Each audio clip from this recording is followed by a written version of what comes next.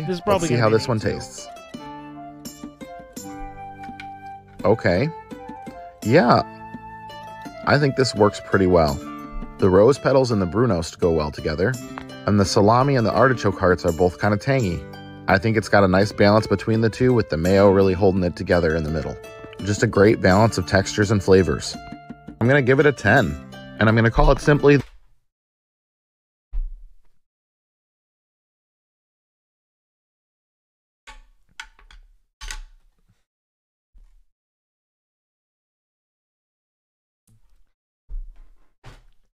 Yeah, it's pretty good. 10?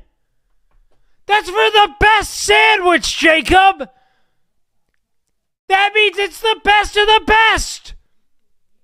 You can't say it's pretty good and then ruminate on its mediocrity in your mouth and then give it a fucking 10!